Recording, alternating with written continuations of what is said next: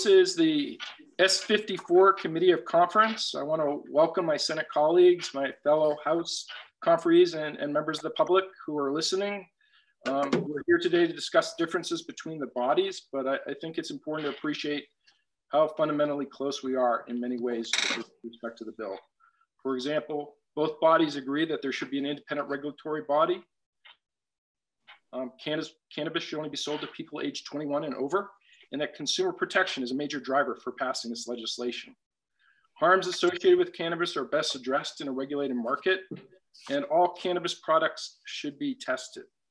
There is an emphasis on supporting small growers and eliminating the illicit market, and the tax rate should be low enough to be competitive with other states and the illicit market. And we have limitations on advertising and market. So I think there are many areas where the Senate and the House agree. I think that when you look at where we disagree, those agreements are largely focused on details within areas of agreement. Dick, would you like to say anything? Well, I just would like to open and thank you very much for being willing to meet. This is to my knowledge, the first conference committee on Zoom. So I hope the public who may be watching in and the press will understand that we're flying in uncharted territory.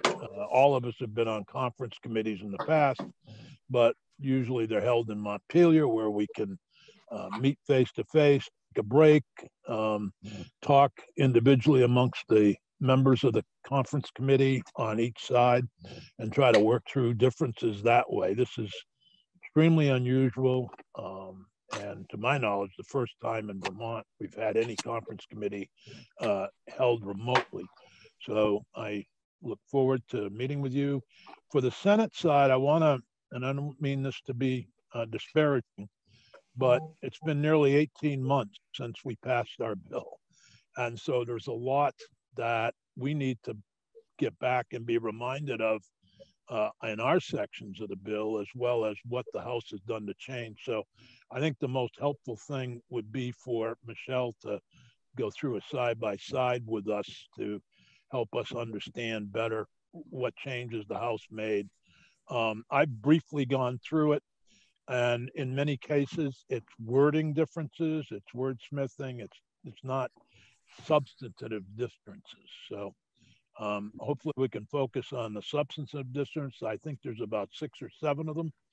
But I also wanted to mention, and a lot has been made in emails that all of us have received regarding racial disparities and this bill.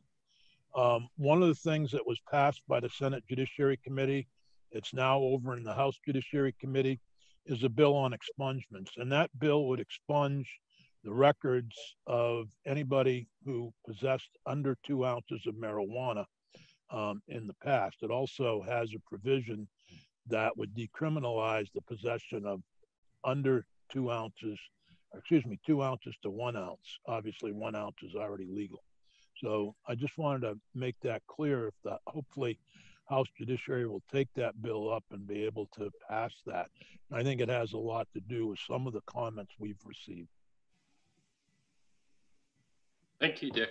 And if I misspoke about that, please correct me, Michelle. You got it. Thank you. So Michelle, would you like to start? I don't remember the bill number. Do you, Michelle? I don't, but I can get that for you. I think it's like S.54 or something like that. So, so the plan is for I'll walk through, but each time we go through, then you guys want to talk about your position. Is that what the agreed upon plan is? Yeah. Okay. All right. And then also, I just want to let you know, Anthea is also kind of on the meeting in case we need her expertise on taxes and fees and the money pieces.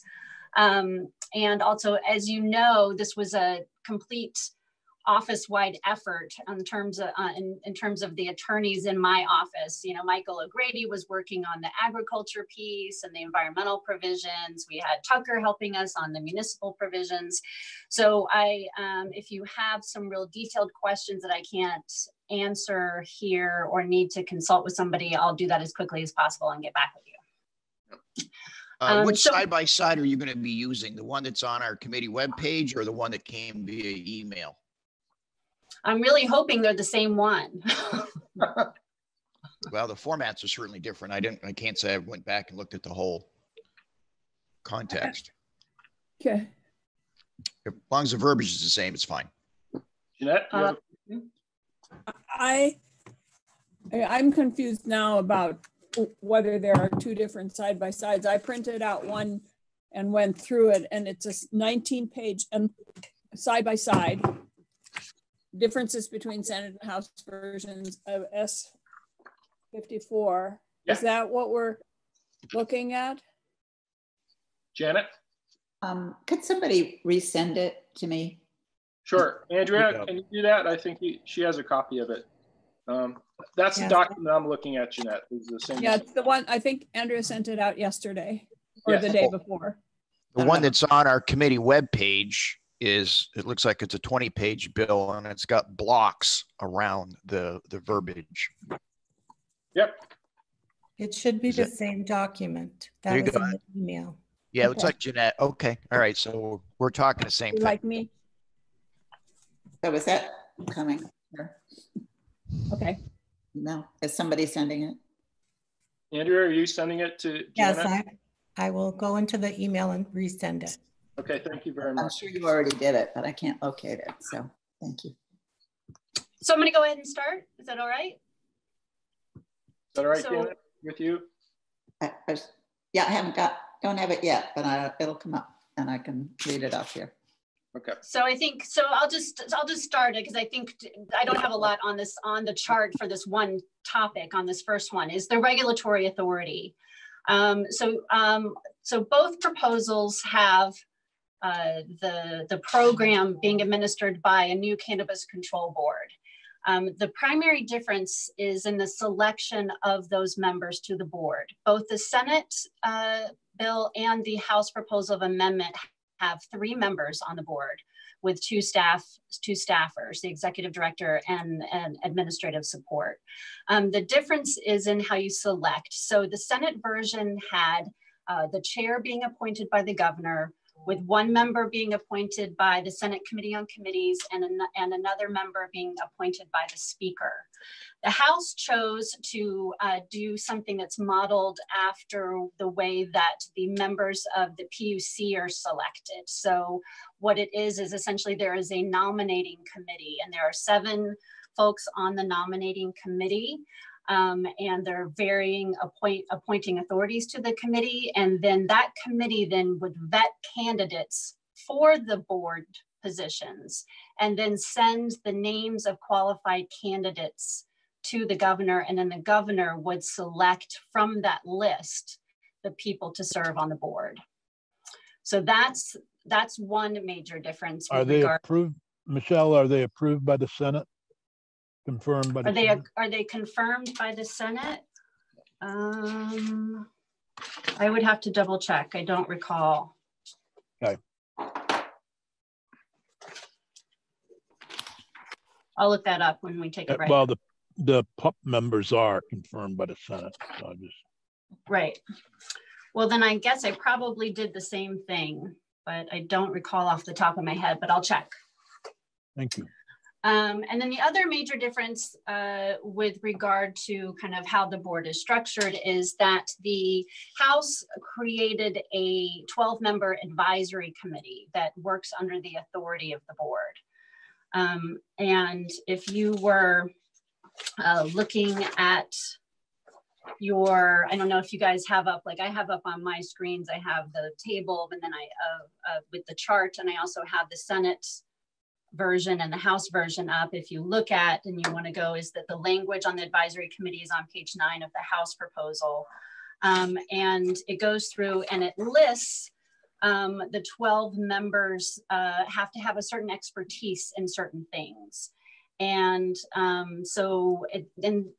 remember the Senate had a little bit of a discussion about whether or not to require certain expertise of the actual board members. And then you backed away from that. And the way that the House dealt with that is to say, we're going to have advisory board that has members with certain expertise. So I don't know if you want me to pause there while y'all discuss why you chose the different approaches, or. Jeanette, No. good question. I just was going to say that Joe has joined us now. Hi, Joe. And that he didn't have the advantage of hearing how Michelle is going, how you're going to organize this. I think it might be helpful for him to hear the way we're going through this. So that's a very good point, Jeanette. Thank you very much. So Joe, what we're doing is Michelle is doing a walkthrough of the side-by-side, and we can discuss significant differences between the House and Senate versions of the bill as we walk through the side-by-side. So that's what we are currently doing. We actually have just started and are just dealing with the structure of the Cannabis Control Board. So you haven't missed very much. Okay. I have the side-by-side in front of me. Is there a page you are on right now? We are on page 1. Okay, good. Box 2. Sorry I'm late, but I got here as soon as I could. Well, thank you for joining. So Senator Sears, I don't see in here, on a quick look, I don't see a requirement that the members of the board are confirmed by the Senate.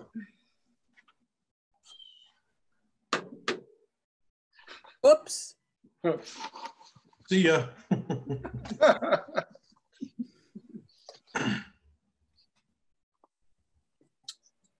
So should I just keep going on the chart, or did you want to discuss? I mean, I guess the thing is, if the Senate has some question about what we did, just raise your hand and I'd be happy to explain, or Janet or Rob. You know, let's focus on what are the major sticking points, if there are any, which I'm sure there are. All right, so I'll move down to the next one. So both proposals have a requirement for the auditor to report back basically on whether the structure that you set up in the enabling legislation continues to be the best structure in terms of how the board operates. You'll notice that throughout this, obviously some of the dates are going to differ between the two bodies because the House passed this legislation last year and the Senate this year. So basically there'll have to be a truing up of all the dates anyway. So actually just the opposite. Oh, I'm sorry. Apologies. So, so the auditor's report is due in 23 in the Senate version and 24 in the House version. And then the House proposed that the board sunsets July 1st. I'm sorry, they received the report in November of 2023, and then the board would sunset in July of 24. So I believe that was added by House Appropriations. They wanted to be sure that the legislature was coming back for another look at whether or not the structure still made sense. And that the Senate proposal doesn't have a sunset. So moving on to the next one. So as you know, the Senate version has the board regulating adult use and the medical program and the regulation of dispensaries. So the idea in the Senate proposal was that right now the medical program, which is under the Department of Public Safety, would move over to be regulated by the board, and the board would be adopting regulations for both adult use and the medical program and run them all. In the House proposal of amendment, the board would only regulate adult use, and then medical would still continue to be regulated by the Department of Public Safety under those statutes and those rules. Would John or somebody from the House want to explain that difference? Sure. So as you may know, virtually every House committee, with a couple of exceptions, looked at this bill or various sections of the bill. And so the idea of not regulating medical cannabis under the Cannabis Control Board came out of Human Services.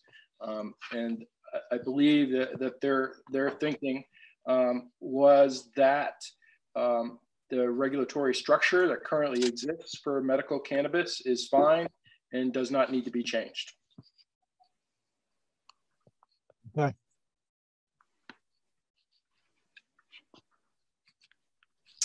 Okay, I'm moving on to page 2 on appropriation. When I say okay, I don't mean okay. I mean, it's, yeah, thank you for the explanation.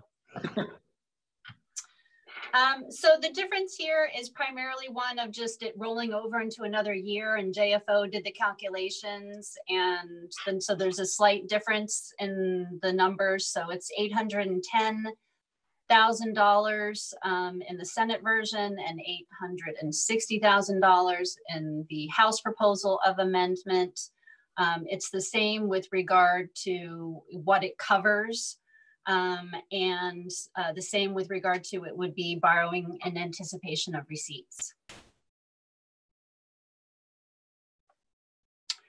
Next one is on appeals. The Senate version didn't address the issue. The House put in an appeals process for people who are aggrieved by a decision of the board. So just kind of regular kind of housekeeping, looking at following existing models there for appealing an agency decision. The next one on licenses. So the Senate had 5 licenses. The House has the same 5, plus they added an additional 6 license, and that would be limited to those existing medical dispensaries.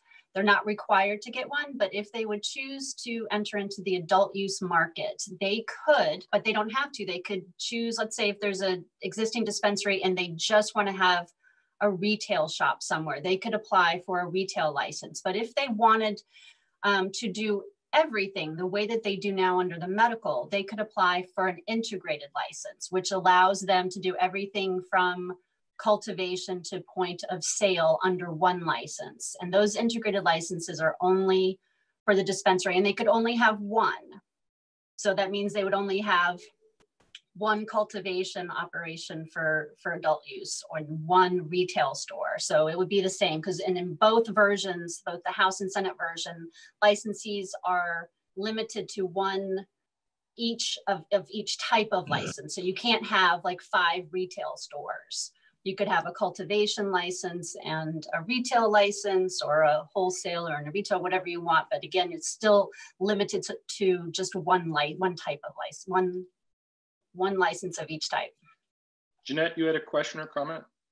I do. So if a dispensary should choose to apply for this 6th license, will they be under 2 now different jurisdictions, so that for their medical, they'll be under the jurisdiction of DPS, and for the and those 2 systems are entirely different. So they'll be operating under 2 entirely different models with different grow limits and everything, right?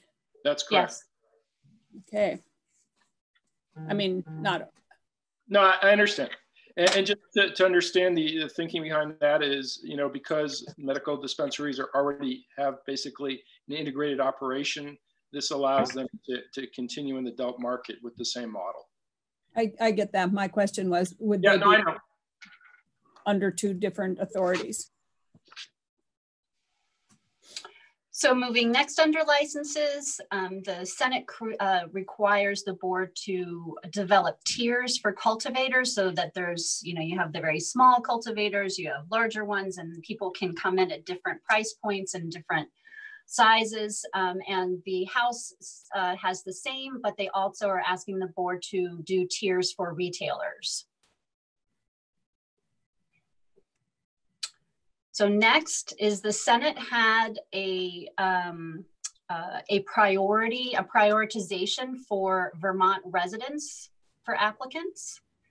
The House proposal removed that priority, but they did address the issue of Vermont applicants by having the Agency of Commerce and Community Development working with Ag to provide business and technical assistance to Vermont applicants with priority of services based on criteria adopted by the board.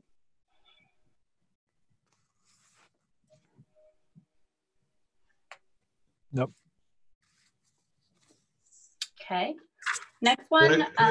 Michelle, can I just ask a question? Does that mean that service will not be available to out-of-state applicants? That's how I would read it. Okay. That's correct. Yep. So next one, top of page 3, board has to adopt rules regarding qualifications for licensure, including submission of an operating plan and requirement for criminal history record checks. The House, it's essentially the same. They just really kind of fleshed it out more. So you'll see the language in italics, where included in the operating plan, they have to be identifying the type of business, the identity of the controlling owners and principals, and their affiliates, the sources, amount, and nature of its capital assets and financing, the identity of its financiers, and controlling owners and principals of its financiers. And they are required to file an amendment to the operating plan in the event that they have a significant change in the organization. So if the members change up. Then next you'll see that just a statement on the House side that the oversight requirements, including provisions to ensure that a licensed establishment complies with state and federal regulatory requirements regarding insurance, securities, workers' comp, unemployment, and occupational health and safety. Down on the next one, again, Senate has the board adopting requirements for banking and financial transactions. The House just kind of expanded on that, saying that those should include provisions to ensure that the board, DFR, and financial institutions have access to relevant information concerning licensed establishments in order to comply with state and federal regulatory compliance. I don't see a problem with agreeing to that. And then the next one, and this wasn't addressed in the Senate version, which is that there has to be disclosure or eligibility requirements for a financier, its owner, and principals. And then it lists some things that they that it has to include. Yep. Michelle, what? I'm sorry. Go ahead. I'm going to ask a question after you, Jeanette. Oh, okay. I just wondered on some of this information here that it'll be in the application that they send in, and will any of it be exempt from public records? There might be some personal sensitive information in there, and I think you deal with public records later on, but so. That's a great segue, because if you look actually at the next box right below public records, that's the one change they actually made to the Senate version, which is you'll see that that italicized language that I have on the chart there is they excluded that particular information from public records, so that when people request information, they wouldn't be getting that particular financial information of the that's listed there. Okay, thank you. Mm-hmm. Joe, So I did have a question.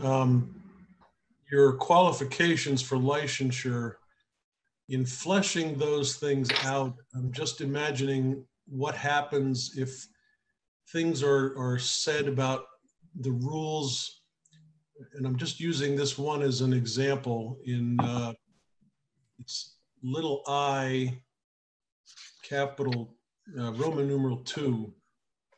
The source is amount and nature of capital assets.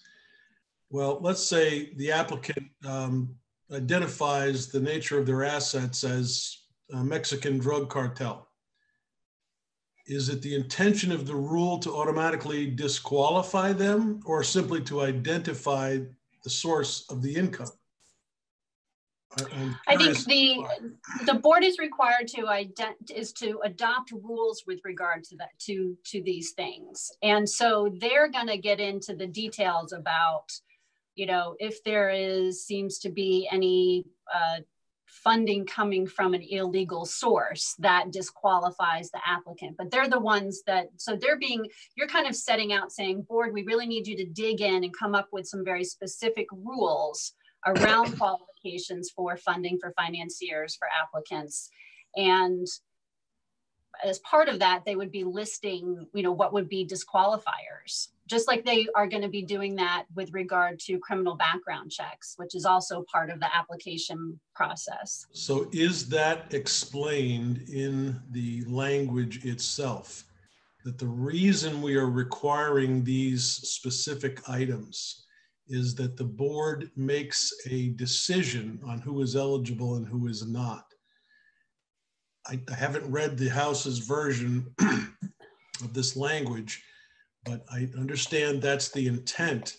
I'm just questioning whether or not there ought to be some statement that triggers that intent, so that whatever is identified, they're making that balancing test of who's eligible and who's not based on the information that's submitted here.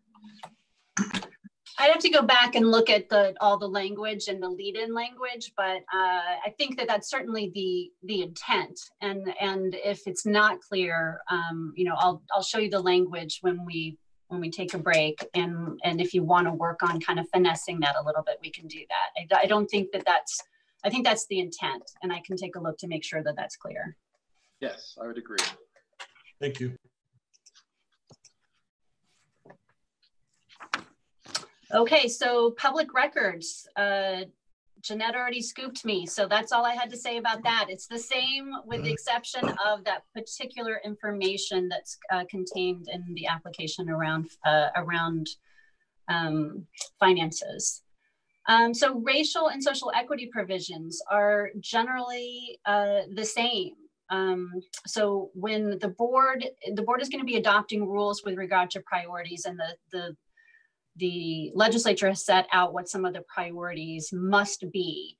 And those include whether the applicants would foster social justice and equity in the cannabis industry by being a minority or women-owned business, and whether the applicants proposed specific plans to recruit, hire, and implement development ladder for minorities, women, or individuals who have been historically disproportionately impacted by cannabis prohibition.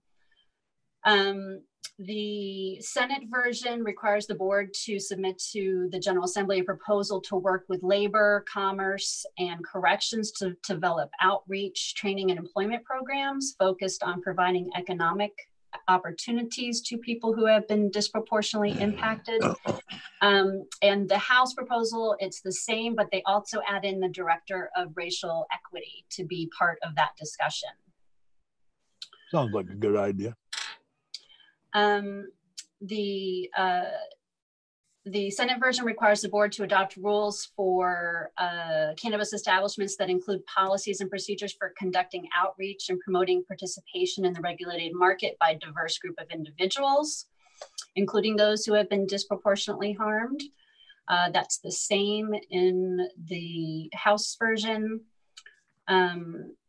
I also just put this under here is that requires that the Senate version, as well as the House version, requires that the board adopt rules for determining when a criminal history record might disqualify a person as an applicant or as an employee of one of these establishments, and it has to be demonstrate whether the applicant presently poses a threat to public safety or the proper functioning of the regulated market, and nonviolent drug offenses shall not automatically disqualify an applicant. So that is in there. Could maybe the House could explain why they took that out, Michelle? No, it's the same in both. Well, it says NA here. At the end, that's just for medical dispensaries.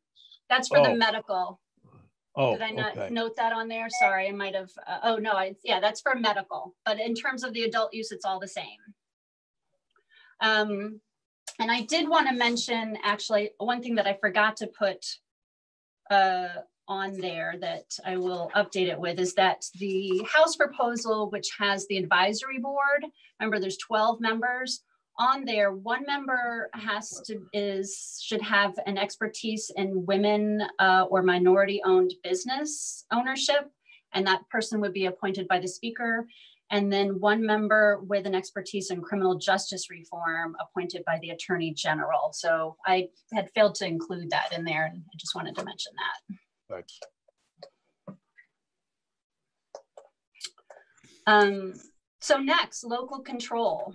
I'll just talk just plain language. Just the primary difference here is that what the Senate had was a straight opt-out system, which is that if someone applies for a license from the state and they're qualified, that they could operate in whatever town that they're in, unless a town affirmatively voted to exclude and ban that type of licensee. And so it would be that the town could vote either just to say, we're just going to ban retail stores in the town, but we're good with cultivators or wholesalers. They could say, we don't want any type of cannabis establishment in our town. But again, that would be something that would have to be voted on by the folks in town. The House proposal of amendment would be that all licensees are permitted with the exception of retail. And if a town wants a retailer, they would have to opt in. So for the other 5 types of licenses that are contemplated by the House proposal, the cultivators, wholesalers, product manufacturers, testing laboratories, and integrated licensees, the town could not ban them. They can require them to get a local license, just like the Senate has a provision in there for that, and comply with any local requirements, but they could not say you can't come here.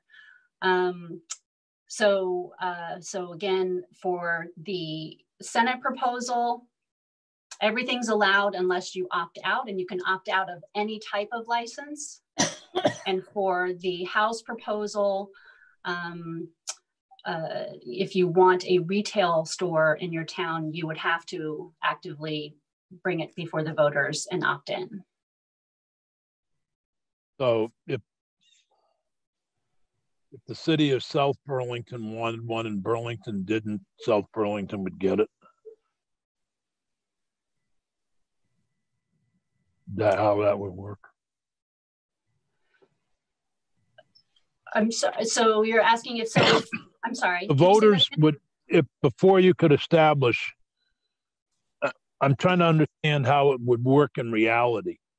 If somebody wanted to open a retail establishment in Chittenden County and they chose a site in Burlington and a site in South Burlington, and but they only wanted to open one in the 2 towns or cities, would if the Burlington voters said no, then they would be choosing South Burlington who said yes.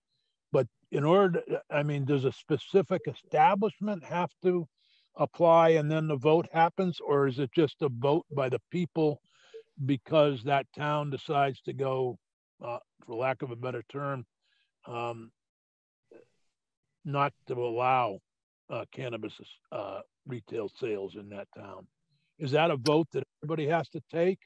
I mean, how would, if I'm thinking about opening a store, would I need to then get the vote, or is it automatic that everybody votes yes or no throughout the state? Do you get, maybe I'm jumbling the process here, but I'm wondering how I would know whether I could open a store without knowing how the voters felt. Can I, John? No. Sure, go ahead, Jeanette. I believe the way I've talked to the VLCT about this, and I believe the way this is interpreted is that it wouldn't be done by when a particular applicant comes, that the town would have to have a vote to say, we're going to allow them or we're not going to allow them. And then people would know whether they could. Well, but my concern is that the Jones Cannabis Corporation wants to open a retail store in Wilmington. Mm-hmm. They would then be able to advertise. They would be able to promote in an election, whether or not, you know, and talk about all the value and everything? Or has the vote already taken place and Wilmington has said, no, we don't want any cannabis retail shops? That's what I'm trying to understand, Jeanette. And I don't think you're answering that.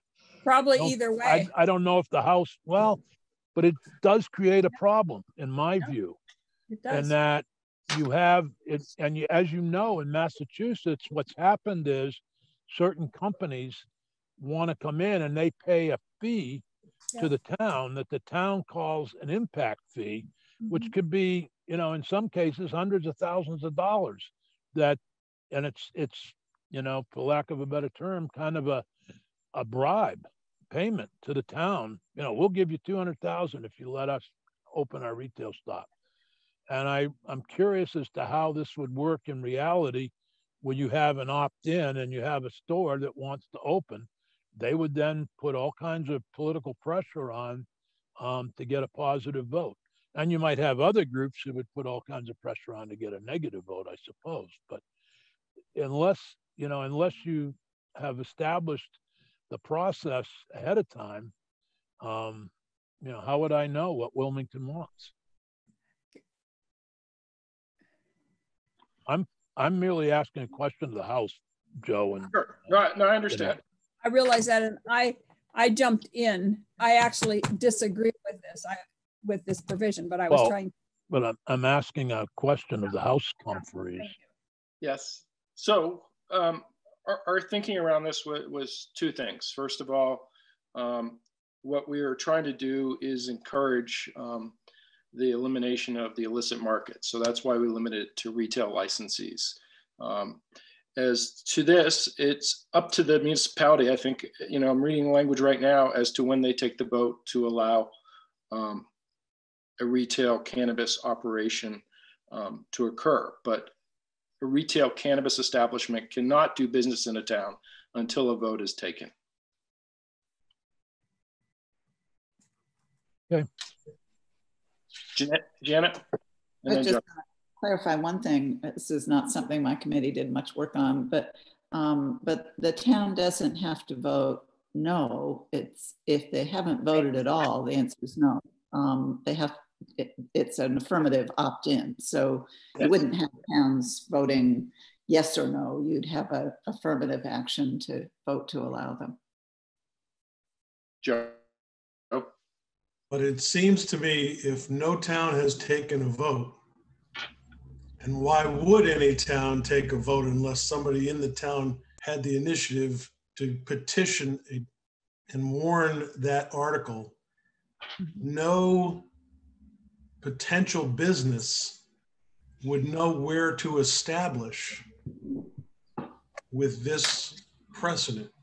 And I'm sorry, Michelle, I don't have this answer off the top of my head. Do we do this with alcohol as well? Oh, I'm not going to remember this. This goes back to where we looked, and in the 60s, it used to be that there used to be these votes for the towns, whether they were going to be dry or have alcohol. And then there was like some final vote, and that's kind of where your town stuck for until with some exceptions. So no, you don't do that now, but historically, there was a voting process for allowing alcohol, but that hasn't been around for decades. So other than the fear of this particular product, knowing that there is going to be no way for a potential entity to establish a business unless they pick a town and then drive the petition to have it happen, what is the rationale behind trying to keep this from happening anywhere? That's the way I'm reading this, because anybody trying to apply is going to have an obstacle directly in front of them that they may not have any idea. Why would they invest money in a project if they don't even have any idea that they can actually establish there? I'm going to set up a restaurant in downtown Lindenville. Generally, I know it's accepted that I can go in and do that. Or I want to open up a liquor store. I may have to apply and go through the permitting process, but generally I know it's an accepted process. this seems to me to throw an obstacle if you are actually trying to establish a tax and regulated market. I don't know any investor who would want to leap into this without knowing ahead of time whether they even have a chance. I'm just going to throw that out there and leave it to chew on. Rob? That was an area that we spent a fair amount of time on in our committee. And a lot of the motivation and concern behind that is that by leaving it where you have to opt out, that it puts a significant amount of burden on any community to have to go through and have a public vote and address the issue somewhat preemptively. Where if you have the opt-in provision and you want to go through, you know, like you had said, there can be members of the community that could petition the local municipal body to address it legislatively. But we felt that it was just putting an undue burden on a lot of communities to have to take affirmative action not to allow it. Just to follow up, Rob, if this law passes, towns know immediately whether they should have a vote or not to opt out if you take the Senate version. If you take the House version, nothing is going to happen at all unless and until an entrepreneur decides they want to locate in a given town. And then the town has to go through exactly the same voting process and angst and all of that that they would under the Senate's version if they knew ahead of time that this law had passed. So if the law passes and it had an effective date, say February 30th, February 29th, sorry, or 28th, whatever the leap year is, you would have the ability of the town to get it on to a town meeting and have a vote right then and there. And then the entrepreneurs would know ahead of time whether this town they're targeting has accepted it or has not accepted it. It seems to me if you're going to work to kill this altogether, the best way to kill it would be to throw an obstacle statewide at every entrepreneur and not let them know ahead of time whether there's even a chance that they could actually have an establishment in a given locality without going through the formal voting process. So I'm just throwing that out there to chew on. That's my particular position. Jeanette?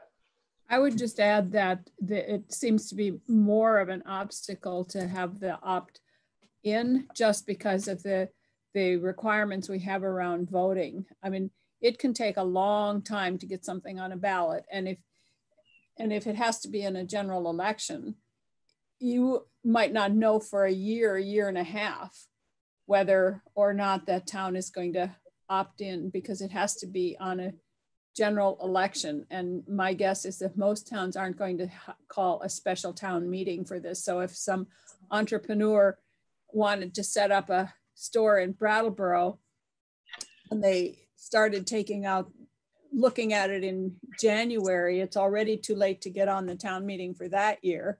So they'd have to wait a full another year to even find out whether Brattleboro would allow them to do it or not. So can I suggest that the Senate side has significant concerns about this provision, and it's something that we need to work through if we're going to be successful in the conference. thank you. Well, and we're not the only one that has on. concerns about it. The administration does as well. Well, that's good to know. But they've been pretty silent, at least to our side, as to what their concerns are thus far. So on the Senate side, I don't believe we heard from the administration. Well, I think the governor has been pretty consistent, Dick, about things that he was looking for in this particular right now. legislation. I'm concerned about getting a bill to the governor's office, one that we all can agree on, and we'll cross a bridge with the governor as we get there. Shall I move on? Please. Next one. Okay. So I am at the top of page 7. So you'll see on the House proposal of amendment, the board has the authority to charge and collect local fees for cannabis establishments at the time of application or renewal. And so what they have that the Senate proposal didn't have is the Senate allows for the town, just like they do with local liquor licenses and stuff, to be able to issue local licenses and such. But the House put in there this way for the board to be collecting not only the state fees, licensure fees, but also local fees. And then you'll see after reduction of costs for administration and collection, the board pays the local fees on a quarterly basis to the municipality in which the fees were collected. Can I just ask a question about this? Is this a kind of a substitute? The Senate had a 2% local option tax, and is this a way of getting money to the locals without doing the 2% local option? Want me to jump in on that? Yes, this was connected to the tax structure, which did not include the 2% local option. And part of our thinking was that the local option tax only directed money to municipalities that had a retail establishment, but this sort of enhanced fee idea gives opportunity for municipalities with any kind of establishment, whether it's cultivation or processing, or I can't remember what the other ones are. So it doesn't matter what kind of establishment it is, the municipality would be able to assess fees. Right. And we heard from municipalities about some of the costs that they anticipated, and some of it was clear to us that not all the costs were associated with retail establishments. There are also costs associated with the other kinds of establishments. Would towns, may I ask another question of Janet? Would towns, Janet, that have the local option tax now be able to charge a local option on the marijuana? Yeah, it would. Local option would apply just as it currently does. Jeanette? So my understanding is that municipalities already have the ability to do this, to charge some kind of a permit fee. And my understanding is that, and am I right here, that this is a one-time fee? This wouldn't be like, this is a, what does this actually mean? Do you want me to do that, or do you want Michelle? Sure, why don't you? Do it. It talks about local fees at the time of license application or renewal. So it's not one time, it's ongoing. But it's one annually. It could be if it's an annual renewal. And it also, the state would do the collecting and then get the money back to the municipalities. So to the extent that the compliance with collecting those fees is an issue, because the state's also collecting fees. The state will collect the municipal fee and then give it back to the municipality. So this is broader than what towns have committed, and it's intended to actually cover costs, which I think is important. Could I ask one more question? Yes, go ahead, Janet. In order to cover costs, did you anticipate at all what kinds of fees this might be if people have, I mean, is there any thought that these fees would be $1,000 or $3,000 if they need to have additional costs for law enforcement or anything else? Did you give any thought to the amount of what this would be to cover actual costs? We didn't look at actual amounts, but the way it's structured is the board makes a recommendation and the legislature adopts it. So if the recommendation came in prohibitively high, it's going to be up to the legislature to say, no, that's, that's going to basically mean that nobody's going to be able to operate, and we're going to set a fee lower than that. So the town doesn't set the fee, the legislature sets the fee. The legislature does. Yeah. Okay. Based on a recommendation from the board. Okay, thank you. Yeah, because we heard some concern along those lines as well. Okay, thank you. Okay, I'm going to move on to advertising. So in Senate proposal, they allow advertising provided that the licensee can show that at least 70% of the audience that it will reach is 21 or over. They also had some general prohibitions. You know, you can't be deceptive, false, misleading, promote overconsumption, etc. There has to be certain warnings on the advertisement, and then requires the board to adopt rules on advertising, marketing, and signage.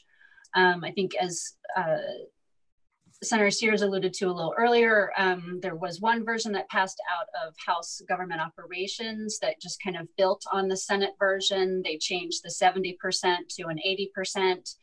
They required pre-approval of advertisements by the board prior to going out to the public. And then there was a floor amendment that passed, and that floor amendment prohibited all advertising. And so the House proposal does not permit advertising. There are some exceptions you'll see. It doesn't include, advertising doesn't include labels on products, editorials, or a sign that's attached to an establishment. But other than that, advertising is banned. You're muted. Yeah, can't hear you, Dick. Thank you. Thank you for letting me know I'm muted myself. Michelle, if you could provide a summary as if it were a side by side of the House version versus the Senate version on the advertising, it might be helpful. I just think our biggest concern in Senate Judiciary was that to not allow advertising could be something that would be unconstitutional, and that we had a number of comments from people that would create a unconstitutional provision of the bill. I don't think it would throw the whole bill out, but it might cloud the situation if we didn't allow some form of advertising, which is why we did that. And those issues go way back to some of our earlier versions of bills regarding cannabis. So it's not just this S.54, but some of the other versions that Senate Judiciary Committee has worked on. So if you could provide us with a copy of the House Government Ops Committee version, it'd be helpful. Janet? Sure. So I just have a question. This is with respect to the Senate language.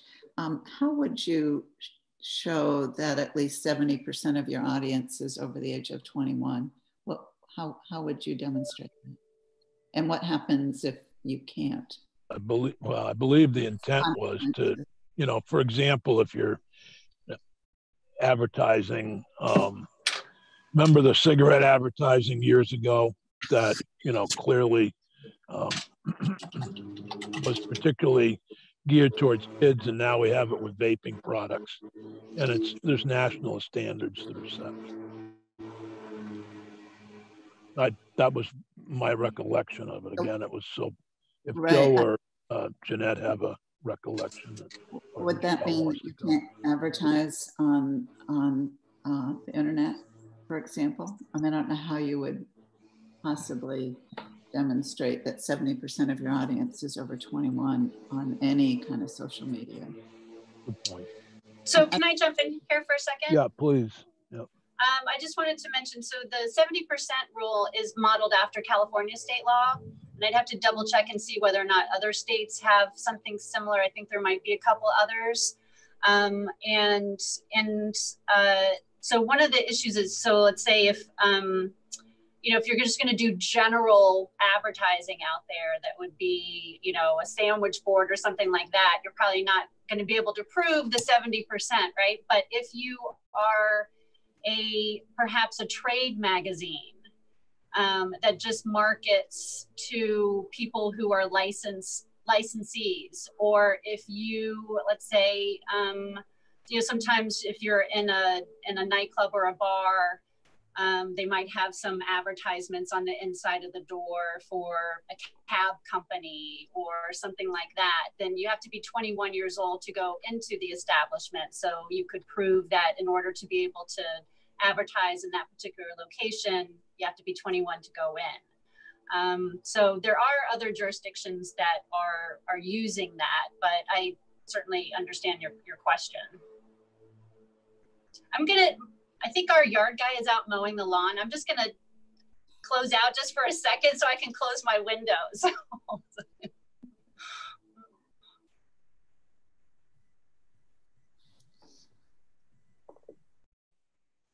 All right, well,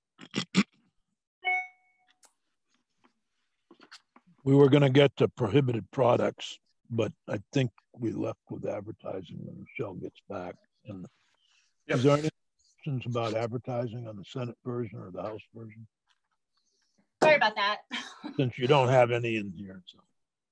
Prohibited products? Yes, prohibited products. So the House added a number of things under prohibited products. So they have they didn't take anything away that the Senate had done with regard to prohibited products. They did add bans on, you'll see at the top of page 8, cannabis flower with greater than 30% THC. They prohibit solid concentrate cannabis products with greater than 60%. So things like wax and shatter and those types of products. They prohibit oil cannabis products, except for those that are prepackaged with a vape. They prohibit flavored oil cannabis products sold prepackaged that are vapes that unless it's naturally occurring. So that would be like if they're putting in additives, you can't do that. But if it's a certain strain of cannabis, like lemon haze or something like that, and they say, well, it has, you know, a taste of lemons or something like that, but it occurs naturally in the plant, that would be fine. That would not be prohibited. Let's see. In terms of differences in the Senate version, a packaged cannabis product can't contain more than 100 milligrams of THC unless it's a topical or other non-consumable product. So if you're thinking about if you purchase a little jar of like lozenges, and you know, and that particular jar can't contain as a whole more than 100. The House proposal dropped that to 50. So the package could not contain more than 50. Ask a question about that, John. Jeanette? Go ahead, Jeanette. Does it have any relationship to the size of the package itself? I mean, I can see a little tiny package that contains 50 or 100, or a great big package that contains 50 or 100. What does it have any relationship? I'd rather, I mean, you could have a little package that contains 50 and a big package that contains 100, and this is less than concentrated than this one. But now we've said that that can't. Does that make any sense at all, what I'm asking? Yeah. Does the next paragraph down address that? Yeah, it does. It does? Yeah. Yeah, we have 5 milligrams per serving as compared to the Senate version, which has 10 milligrams per serving. Oh, okay, so it just isn't clear right here. And let me address all these. These are all consumer protection things. We are very concerned in the House about highly concentrated THC in various products, from flour, you know, to, you know, shatter and wax, which can be up to 90% THC. And so this is actually a very important position for the House. Well, I just need to mention, well, the Senate is very concerned also, and that's why we did what we did. And thank you for building on that. Yep. We appreciate that. I just didn't see that it said per serving, so thank you.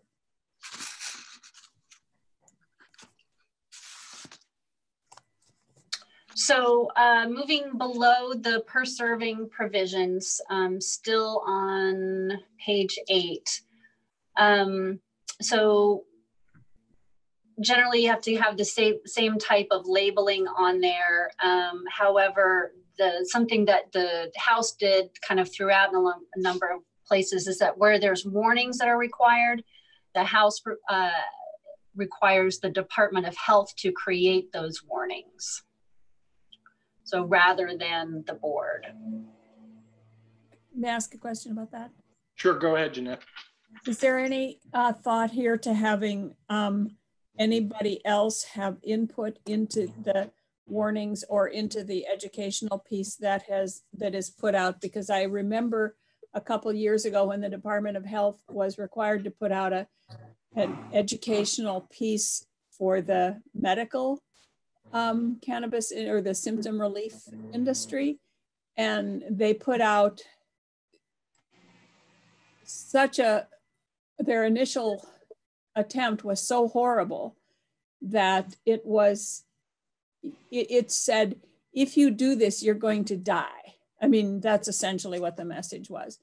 So is there any thought to making sure that somebody actually reviews what they put out, or that somebody else is involved in what they put out, so that we don't see the same kind of thing coming from the Department of Health?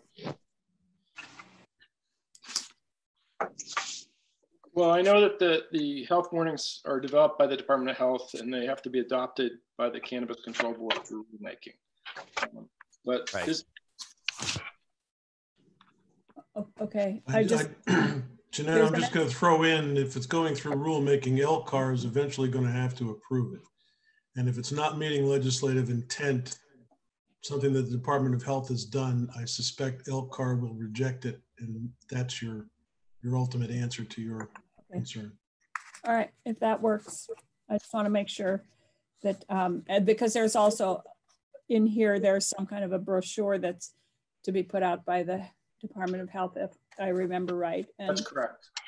And I would hate to see that brochure be similar to the one that was originally put out by them.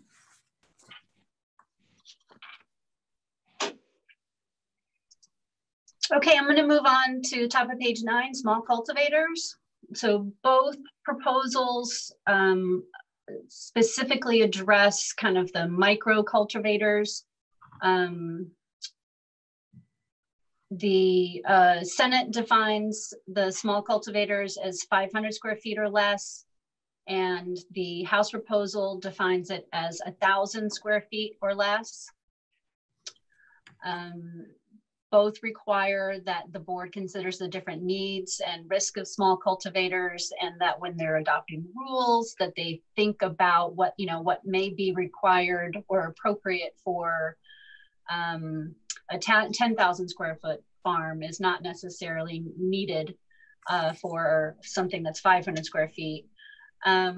You'll see on the House proposal, it just adds that provided that they can make exceptions, but they can't make exceptions that that don't accommodate the requirements of a later provision that we'll go over with regard to environmental and land use. So they can't skirt those. Is there a reason between the 500 and 1,000 from the House perspective?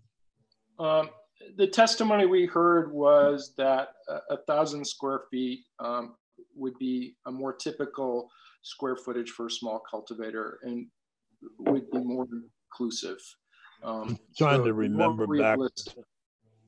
I'm trying to remember back 18 months ago, but I thought our testimony was to try to get the small groups in, and there was a lot of complaints from groups of people about us, making sure we didn't end up with corporate weed.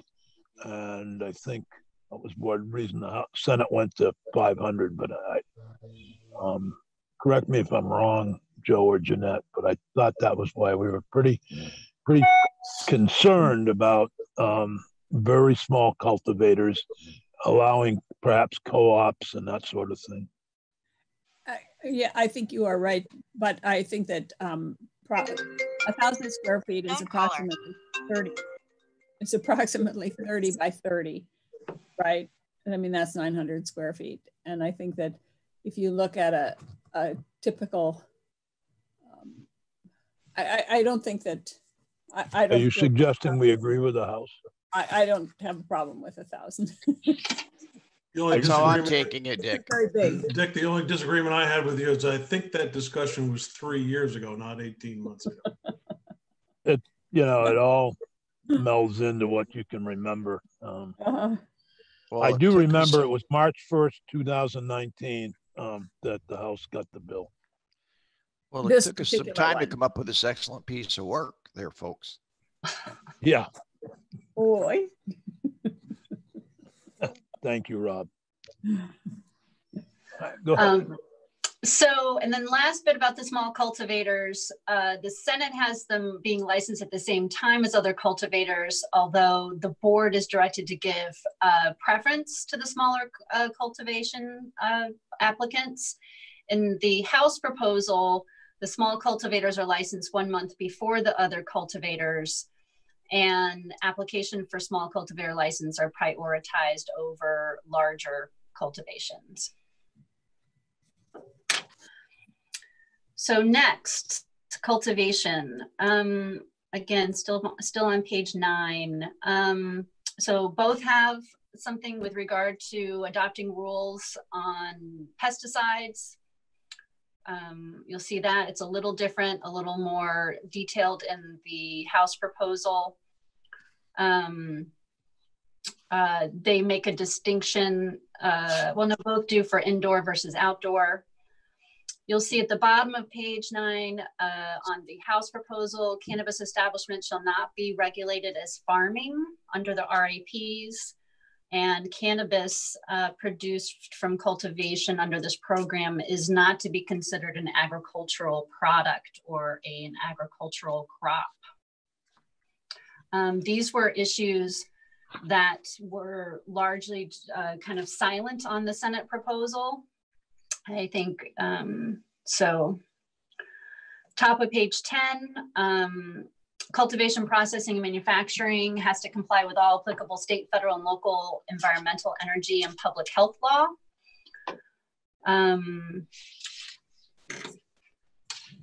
Then while it is, and then farming, cultivation of cannabis, while it's not considered farming, still has to comply with certain sections of the RAPs for required agricultural products. Okay, so that basically says it's farming, it's not farming, but it is.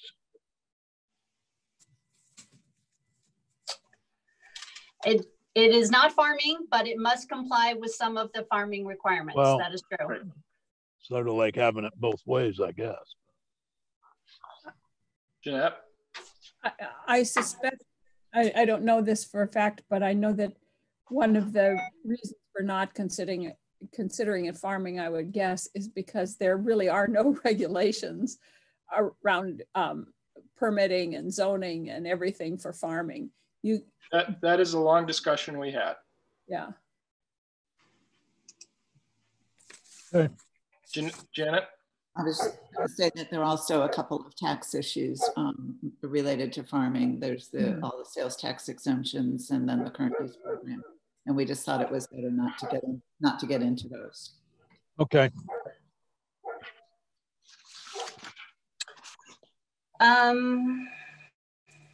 So, okay, to move on to retail? Yep. So retail, it's pretty small changes, language changes. Both require that there be a flyer, a point of service where you have employees who are having contact with customers. The House proposal that provides an option. If somebody doesn't want to take the flyer, they can receive it electronically. The flyer in the House proposal has to be developed by the board in consultation with the Department of Health and posted on the board's website. And then you'll see that at a minimum, the flyer has to contain information concerning the methods for administering cannabis, amount of time it takes for products to take effect, the risks associated with driving under the influence, the potential health risks, the symptoms of problematic usage, how to receive help for cannabis abuse, and a warning that cannabis possession is illegal under federal law. So, Jeanette, I think this addresses your earlier question. I mean, the Cannabis Control Board will have ultimate authority in deciding how this flyer is designed. Yep, thank you. Well, except that it looks like under the House version, the Department of Health will have significant influence in what the flyer looks like. That is true. They will have input. And I think that would be a point of difference that's fairly important to me anyway. Given the Department of Health's position when, I don't know if it's changed in the last 18 months, but given the position of the Department of Health when we passed the bill, I would be concerned. I think it has changed somewhat, but I mean, I think the board ultimately will have say in how this flyer is developed, except with respect to the minimum requirements, which are things that you will find, I think, in any state that's legalized cannabis. Okay. Yep, thank you. So next, employee training. Essentially, it's the same, but the House added that the training shall include information about the health effects of the use of cannabis and cannabis products. Yeah, that's fine. And it's the same issue. Mm-hmm.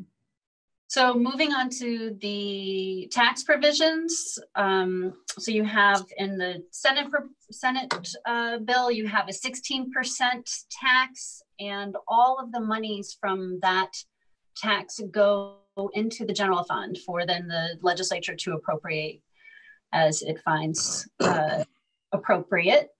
In the House proposal of amendment, it is a 14% tax. And that would apply to the retailers and integrated licensees. 30% of that tax is going to be dedicated to funding substance misuse prevention programming as recommended by the Substance Misuse Prevention Oversight and Advisory Council.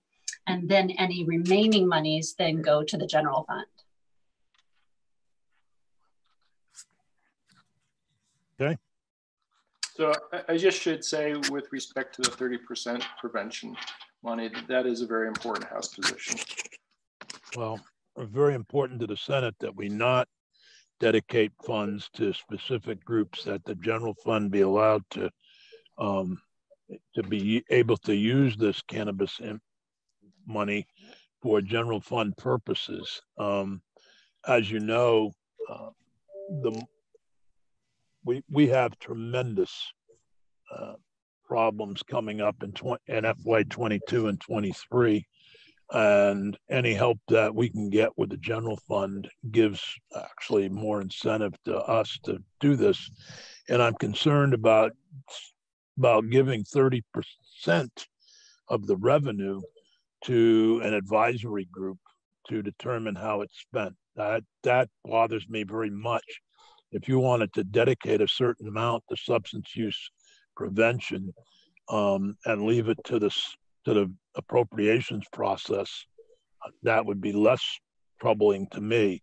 But an unelected group spending 30% of the revenue, general fund revenue from the cannabis, is very troubling for me. So I understand you have it's an important position for the House, but I must say that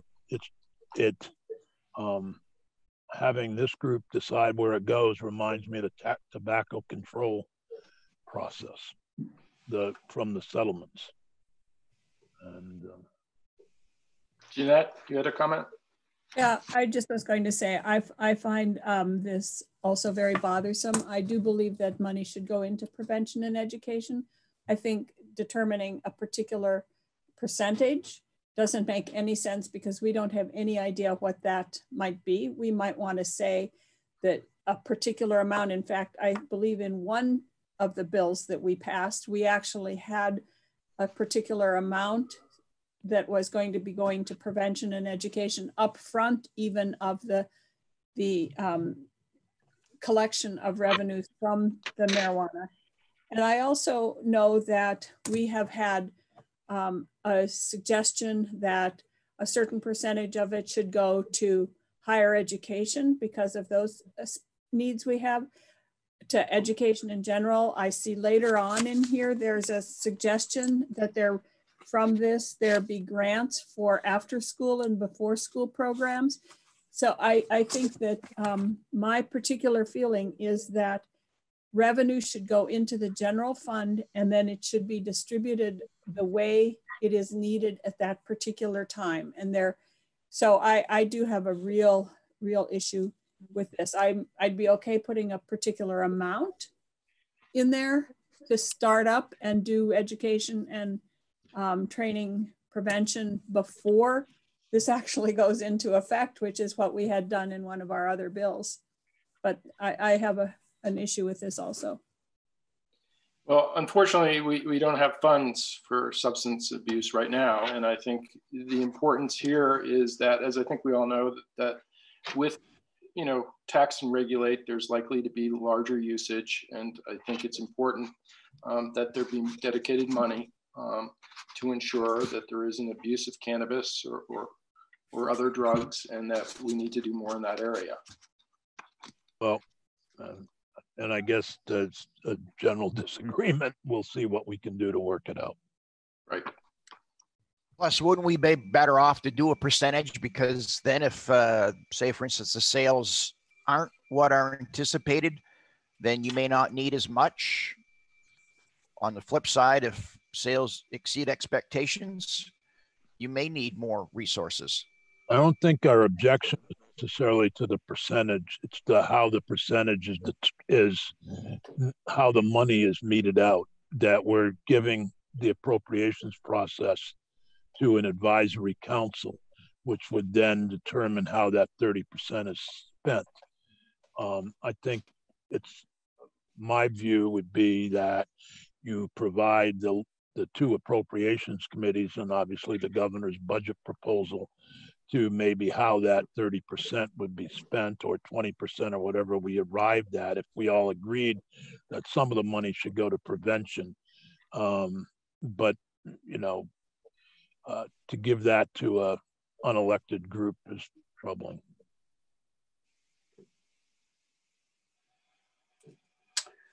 Okay, I'm going to move to page 12, top of page 12, sales tax. That's all right.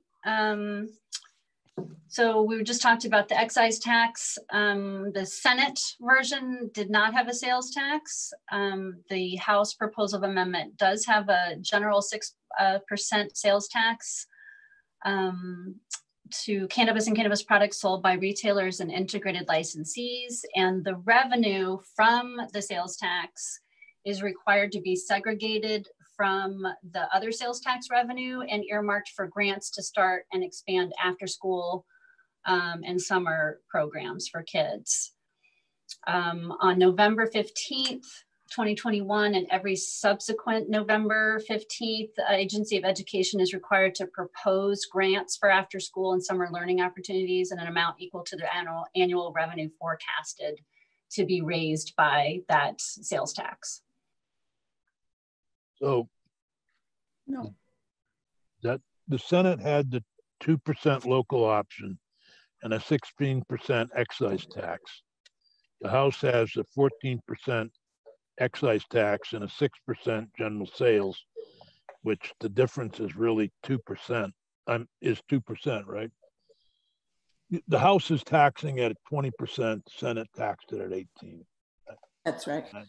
And you have been more specific about how it be used, and obviously the sales tax would go into education, but you're prescribing how that sales tax would be used. Is that the difference, basically?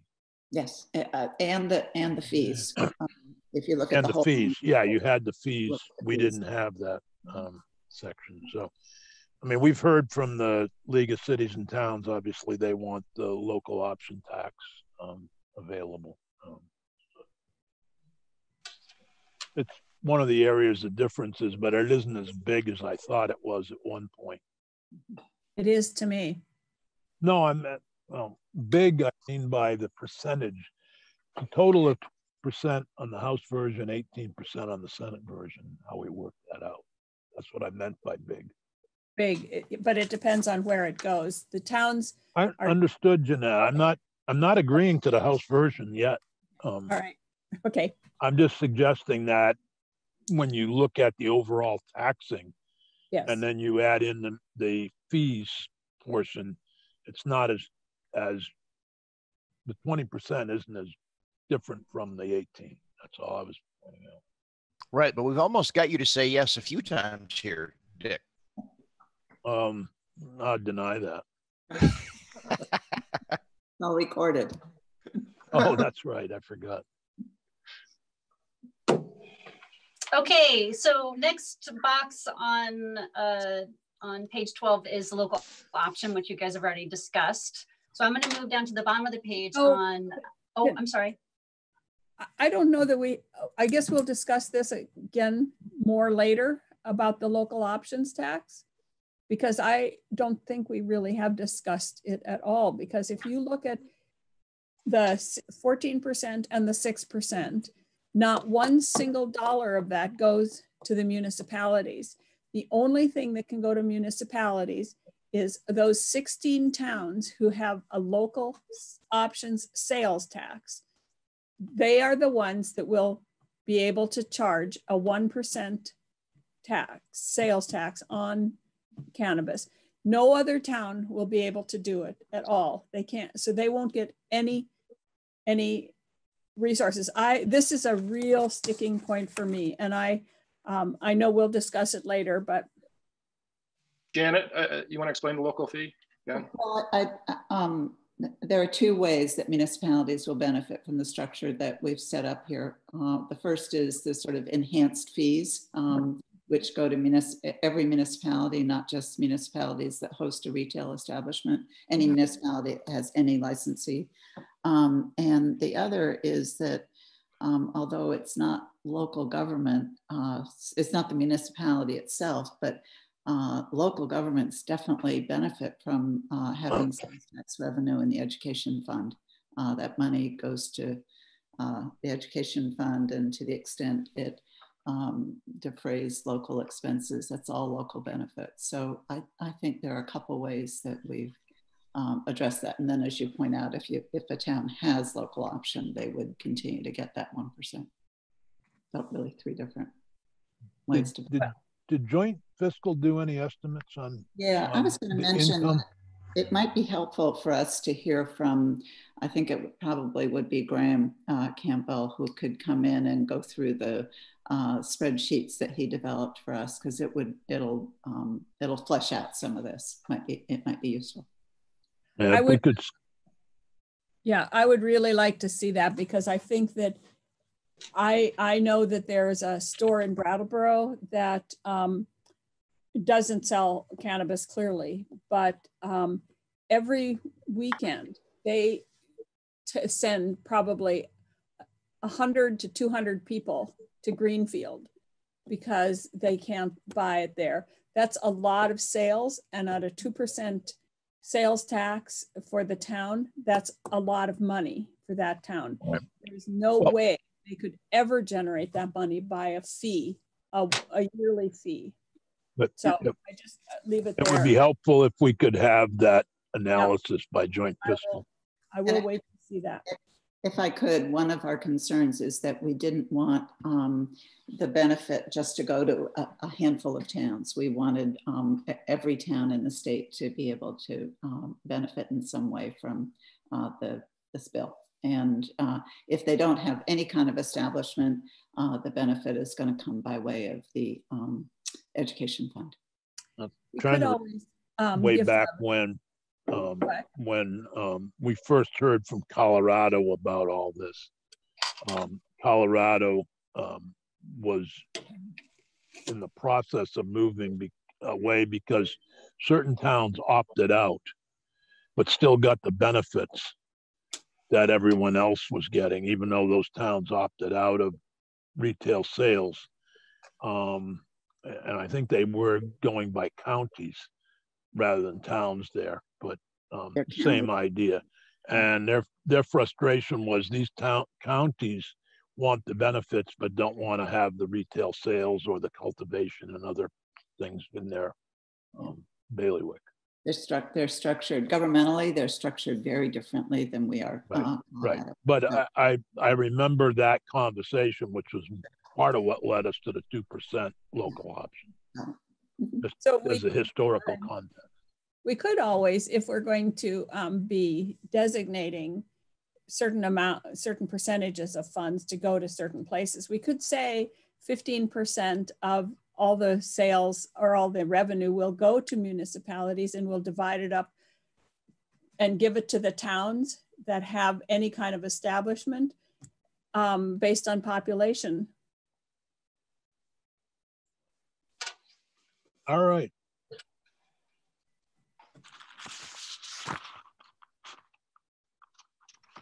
John, just to flesh that out and complete the loop, is there rationale on the house's side that a town that either chooses to opt out or stays out, depending on which version we adopt, why should they benefit from this at all? Janet? Jump in if you want me to. You know, we have 246 towns.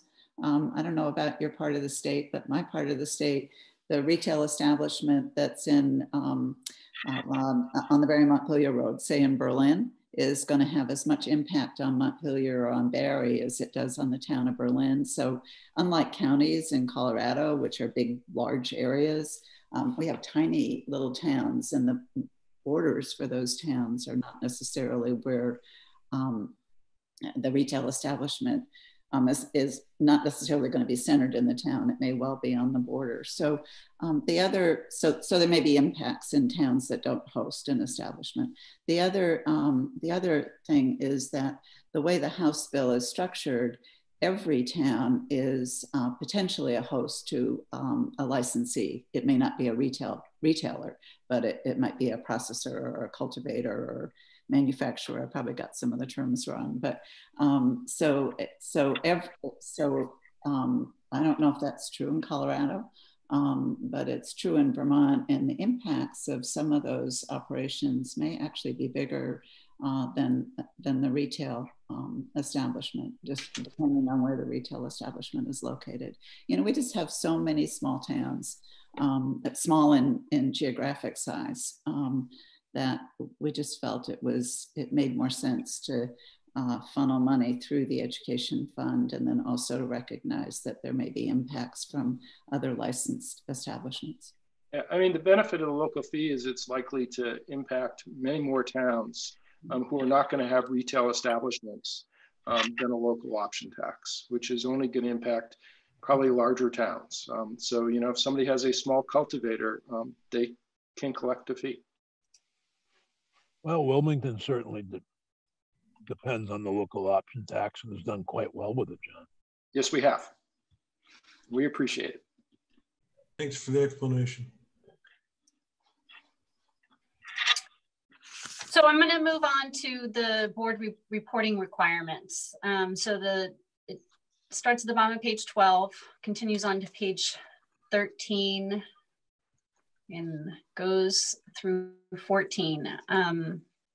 So both proposals require the board to consider utilization of current expertise and resources in state government and cooperation with other state departments and agencies where there may be overlap. Both require the board to come back and report some recommendations to the General Assembly on fees for all the various licenses. So again, the legislature is setting the fees, but they're going to receive recommendations from the board after they do their work, trying to figure out where those where the appropriate fees should be. If you look at page 13, kind of the second grouping there, you'll see the bottom of the second paragraph. It says, to the extent possible, the recommended fee shall include an amount to repay over a period not greater than 10 years to the general fund, any application of excise taxes to the Cannabis Regulation Fund. Generally, again, the fees that they're recommending are the same. You'll see they're to report on the local fees as well, that we already talked about, the collection by the state board of any type of local fee, and then redistributing. Bottom of page 14, other board reporting requirements. The Senate had a proposal with regard to the outreach and training. It's very similar in the House proposal of amendment. You can look at just some slight differences there. Both require the board to report on the experience of other jurisdictions with their cannabis markets. You'll see that the Senate proposal specifically looks at whether or not there should be delivery in the adult use market. There is delivery currently in the medical program right now, but it's not contemplated or allowed in either the House or Senate version in the adult use.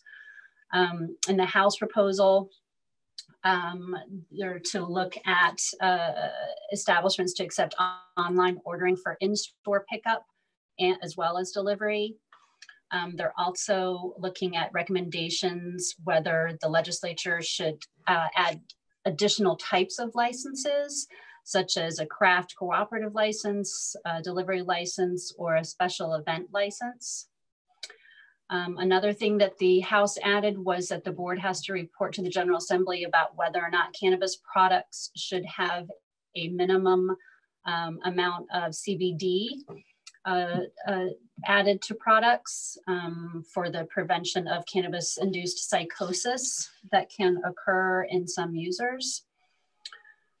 Also in the House proposal, there's a recommendation that they're seeking from the board regarding the display and sale of cannabis-related paraphernalia that's sold by persons who are not licensed as a cannabis establishment or a dispensary. So that's kind of a somewhat of a separate issue that came up in House healthcare around people just wondering why your local general store can sell pipes and bongs and things like that. Which is done now. Then you'll see at the bottom of page 15, this is some of the reporting requirements with regard to the environmental and the energy issues. So you'll see that all these folks, so Secretary of A&R, Chair of the Natural Resources Board, Secretary of Ag, recommend to the General Assembly exemptions, specific criteria or additional requirements for local environmental or land use law for cannabis establishments. And those recommendations should address additional groundwater quality requirements. Top of page 16, after consultation with the Commissioner of Public Service and the Chair of the PUC, they're to make recommendations on energy or efficiency requirement standards, and you can see the list there. Middle of the page on page 16, the board is to make recommendations to the legislature on permits, licenses, or standards that a licensed cannabis cultivator or product manufacturer has to demonstrate as a condition of licensure or as a condition of renewal. And then bottom of the page, the board has to recommend to the legislature about whether or not a licensed cannabis product manufacturer should be considered a food establishment, a food manufacturing establishment, or a food processor pursuant to current law, and therefore be licensed and regulated by the Department of Health. There was some testimony in House Government Operations about this. The Department of Health currently does not inspect dispensaries who are making edible, consumable products. The dispensaries are interested in having them inspect, but the health department has said they don't feel as though that's required of them now. And so the question is if you are a bakery and a coffee shop, you are inspected and licensed by the Department of Health. But if you are creating cannabis brownies, you wouldn't be inspected by the Department of Health, and does that necessarily make sense? So the board would be coming back with a recommendation there. Any questions about any of the reporting requirements? Ridiculous. Page 17. I realize I have a typo there, exiting medical dispensaries. Sorry. So in the Senate proposal, dispensaries receive priority application for cannabis establishments. That's the same in the House proposal. The Senate proposal goes through and has a considerable amount where they're shifting over the medical program to the Cannabis Control Board from DPS. The Senate proposal lays out their reasons for wanting to maintain a robust medical program while at the same time having an adult use program. And then they go through and they list the things that would be permissible under the medical program that would not be permissible under adult use. And that's on page 17. I would just mention that, you know, I think we're all familiar with it, but this is a very important issue for the Senate. We believe that it's time to move from the Department of Public Safety to the Cannabis Control Board, the medical program. And just as a position that we're very, feel very strongly about. So top of page 18, what the House did do with regard to dispensaries, again, medical would stay with DPS, but they did create the integrated license that we've already talked about. Integrated licensees, small cultivators and testing labs would be the ones to receive priority licensing. So they would be first kind of out of the gate on the rollout. And then small cultivators could begin selling to dispensaries as soon as they were able to have a legal product that they cultivated under their new license. Yeah. All right, I'm going to move to highway safety. That's all right with you guys? Are we doing okay on time? I realize, you know, it's 10:45. I'll just kind of zip through these maybe because this is maybe some of these, or I have a guess at maybe what might be some sticking points and other things y'all might be okay with. So I'll just go through these kind of quickly. Is that all right? Does anybody need a break or are we okay? Okay, great. I'm okay to try to finish this, then I will need a break. Okay, so the Senate proposal does not address highway safety. So they just did the regulation and the setup of the new system. So they didn't go in and address other issues in their version. Well, you know, you're framing it in a sense that we didn't address highway safety. That's not I'm true. sorry, I don't mean to. Yeah, I don't like that kind of presentation here that the Senate didn't care about highway safety. We certainly did. What we disagreed with was the governor's proposal for a saliva test, roadside test. That's where we disagreed, and so we didn't add that to our version.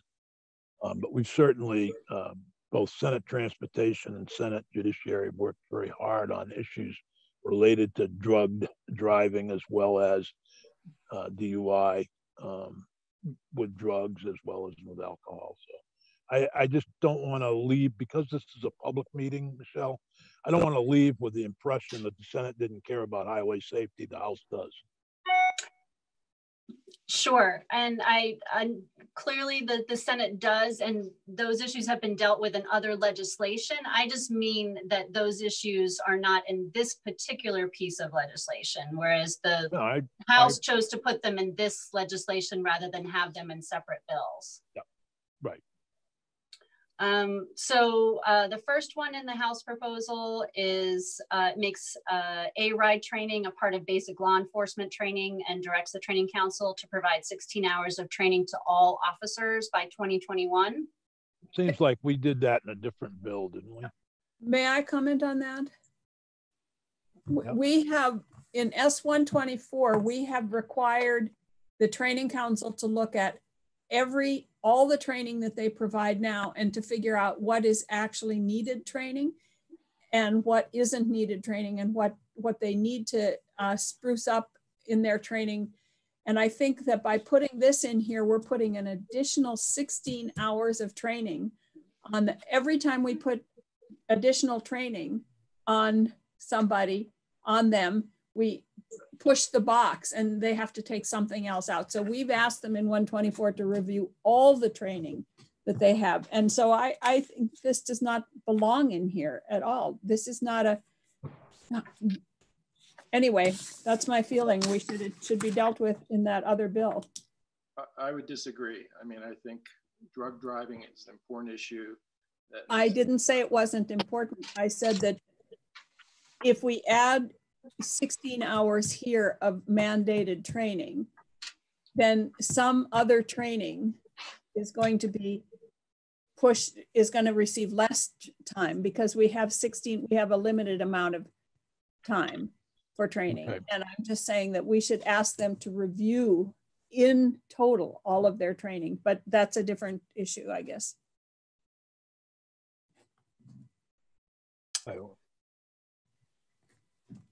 So the next is that saliva is added to the definition of evidentiary test for impaired driving. It's also, and the evidentiary tests are also added to the implied consent statute in the same manner as blood tests. So again, just to, we had talked about this a little while back, but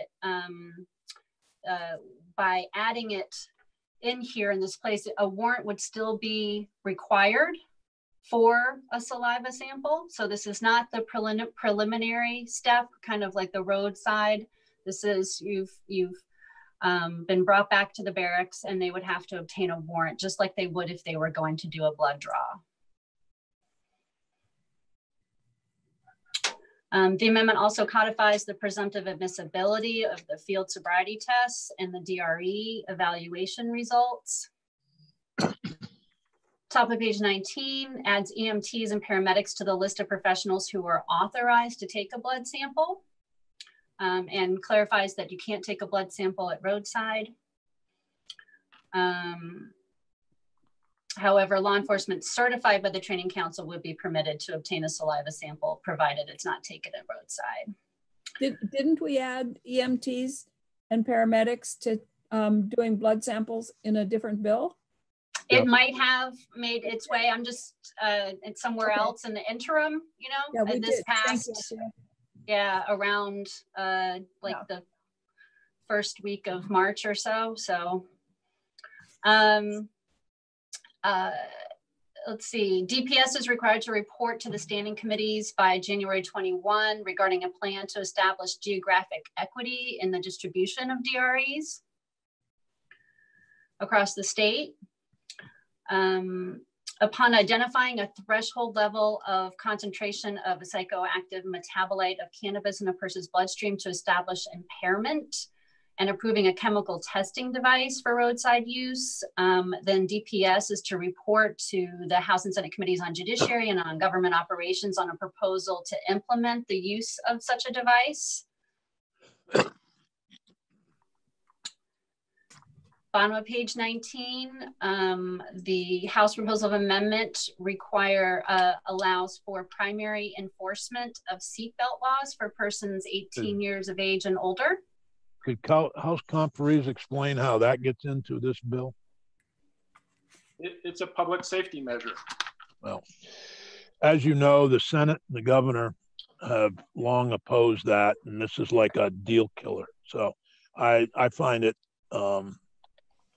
very troubling that this was added to the bill by the other body. And I know I can't get it through Senate Transportation, so this is a huge stumbling block for the Senate. I'm disappointed. And also part of our, we're getting complaints about equity and racial justice and et cetera. And I think this just adds to the number of stops that occur. That's just from a personal perspective. And so I just want to mention that. I don't know how it got in here, and it's not just your personal perspective, Dick. I'm pretty sure I'm the only person practicing criminal law on the screen here today. A police officer does not need another reason to pull over a car. And in the middle of Black Lives Matter conversations, This does exactly the opposite of what we would hope a bill like this would be doing to bring some kind of racial justice into this picture. And I'm very concerned that if this is placed here, you're going to increase the number of times a car is stopped, not because they're exhibiting any signs of impairment, but simply because they haven't put their seatbelt on. And I would concur with my Senate colleague who's defined it very well, but the concern here is this is absolutely a deal breaker for me. If I can add one comment on that. I understand that there's strong feeling by people, both in the House and the Senate, that we should have primary seatbelts. Probably fewer in the Senate than in the House, I'm not sure. But it does seem to me that this is a cannabis regulation and taxation bill. That's what this bill is about.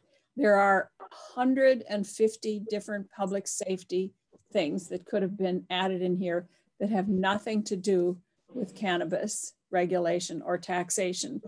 And this has nothing to do with cannabis taxation and regulation. And so I find it just a little unsettling that, I mean, we could start putting all kinds of wish list things in here that deal with public safety that really have nothing to do with the core of the bill. And so I find it not well taken. Well, I'm sorry you feel that way. This is a critical position for the House. You know, a primary seatbelt law increases seatbelt usage by 14% and reduces fatalities by 8%. And addressing Joe's concern. Well, there's no point in us continuing to meet if this is a deal breaker. We can all go back to our regular stuff because we're not going to agree to a primary seatbelt bill in this bill. So I just to let you know that I don't want to waste everybody's time continuing discussion here. We can talk about all the other differences and everything else, but this is a deal breaker for us. So if the House is going to insist on this provision, then we might as well walk away today. May I ask a question of the House members? Sure. So I do understand that that people feel that primary seatbelts they save lives. We know that. There might be a bump. I don't think we should be debating the issue. No. I think we're already. I think I've made this clear, and rather than debate, Jeanette, I don't see a point to it. I'm not trying to debate. What I'd like to understand from them is how this relates to the core of the bill and why you felt that this was the place to put this, because it has nothing, whether or not you agree that it should be passed, why in this particular bill that has nothing to do with cannabis? Why? Because it goes to our concern about highway safety, which is an important component of this bill. Okay. And I mean, to address Joe's concern about the fact that we may stop more people of color, I mean, we also have a provision in there reporting on traffic stop data around safety belt enforcement for the next 3 years. So we are looking at that. Don, in all fairness, this is like me asking to plug in a bill to get rid of the mandatory motorcycle helmet law. Right. I can use statistics to demonstrate that Vermont's fatality rate on motorcycles for every 100 accidents is higher than the other 4 states in New England, which don't require it. It's totally irrelevant to whether there should be a tax and regulated system for cannabis. But we go down this road, and I have to tell you, as a criminal defense attorney, a police officer late at night will look for any reason they need to in order to pull a car over. And I'm not trying to belittle police by any stretch, Once you open this door, you are going to radically increase the number of stops because people aren't wearing their seatbelts, whether they're impaired or not, are going to get pulled over. And you have to take that into account immediately. You don't have to wait 3 years for data to come in. That's just common knowledge in the criminal defense bar. And you can bring in any defense attorney. If a police officer has a reason to pull over a car, it could be their license plate light is out. You're adding to the reasons that they use to pull over a car. That's going to have an impact, especially on people of color who are coming here from out of state that may not have their seatbelt on when they do. And I don't think we want to go there in a bill that deals with taxing and regulating marijuana usage. Rob? Trying to think well, if you recall, primary seatbelt enforcement has passed the House several times over the years. So it clearly is a House priority. So we'll just add it wherever we can to try and get it passed. I mean, that's what this sounds like, because it does have to do with highway safety, but this bill has to do with cannabis taxation and regulation. And whether you have your seatbelt on or not has nothing to do with whether we have a regulated cannabis industry. They're just totally unrelated.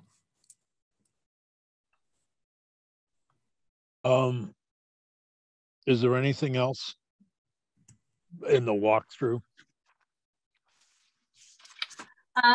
There is. I've spent some time with House Judiciary on the saliva issue, and I appreciate you adding the warrant in there. Not suggesting we will end up agreeing, but I do think that does provide some aid. And given our recent conversation on seatbelts, I want to just say that I think that having the warrant there makes it a little more palatable. Michelle, can I ask a question? We were talking earlier about the opt-in, opt-out. I'm asking this question in ignorance, trying to figure out if there's a way to circumvent the differences between both bodies. Does a legislature have the ability to require every town in the state, maybe Jeanette, you know this too, to place a warning on their annual town meeting warning that they are going to vote on the question of opting in or opting out? So it would be, so the legislature would say everybody has to have it on their ballot this year. That's right. I don't know if they can do that or not, or we can do that or not, but it would seem to get around the problem of, do we opt in or do we opt out? They would all be required to do it up front, and then entrepreneurs would know immediately what towns they could go to investigate it. It's just a thought to think about if you have the time. Back up a bit. Did I understand you, Michelle, to say that the legislature would require every town at their March meeting to put that question on their ballot? Is that what you're saying? The question is, can we do that in this bill? I don't think we can. I don't think we can tell towns what they have to put on their warning. Janet, and then Rob. Well, I'm pretty sure we can. We require them to vote on school budgets, for example. This is very different. I'll check with Betsy Ann, but I do not. Be a great idea, but I think we can do it. Rob? I would have some concern around that as far as the timing goes, because part of this discussion with any community is going to be how their local zoning applies or doesn't apply. And there are several communities out there in Vermont that don't have local zoning, so they defer to the state statutes. And I think that it would be a heavy lift for especially some of the smaller communities that might consider entertaining this, but maybe don't have the infrastructure in place that they need currently to embrace it. So what would they have to do then, Rob, if they were faced with an entrepreneur who wants to establish a business in town? They would have to go through, that's an excellent question. They would have to go through, I suspect, and put the infrastructure in place. In other words, I mean, for instance, let's take like Lindenville, which I don't have any idea what the zoning in Lindenville is, but I would anticipate that there's probably some areas of town that commercial sales probably wouldn't be allowed. But if you have a community that hasn't gone to that level of detail, then I see that that could be an awful lot for them to try to do in advance of a vote.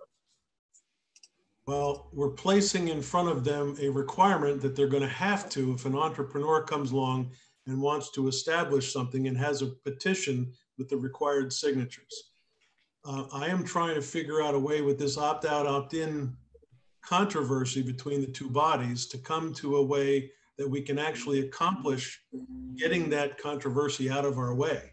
And if it is possible through this bill to require every town to hold a vote on the question, that takes it out of controversy. Senator Benning, I will consult with Betsy Ann. She's really our expert here in this, and so I don't want to hazard a guess without checking in with her. Could I just make one comment on that also from a local perspective? And even if we legally could do that, what we would be saying is that every community needs to have this conversation now before March 1st. In fact, they need to have the conversation for the end of January, because that's when the warnings have to be, the articles have to be put on their warning. So what we're saying is that little podunk town up there who has no ability to have a retail, they don't even have a little center. They're going to have this conversation and vote on this in March, whether they want to or not. And I think that is, I just think that from a local standpoint that we should not be telling them, we already tell them enough of what to do and prohibit them from things that they can do, that I think that it puts one more mandate and burden on towns. Jeanette, I appreciate your concern, but this bill is actually telling towns they have to do something. It is now. That's number one. But number two is licensing requirements have not yet been developed. The rules behind them have not been developed. So we're not talking about this March. We're talking about somewhere down the road. One of the issues for the governor has always been this opt-out, opt-in provision. And clearing that obstacle, I think, would be beneficial to all of us to move this legislation forward, if it's possible. May I break in here, committee? If I might, I need a break. We come back at 11:45. John, I want to see if I make sure we understand each other about the timing of this. And it seemed like you were kind of suggesting that if we didn't finish it next Monday, there wouldn't be any other time. No, I just said it would be more difficult to find time. I would agree that it will be more difficult, but I'm curious if we could not necessarily schedule it, but people could reserve the Monday the 31st for another meeting, since we would need, I don't see how we get through all this in one meeting, one more meeting.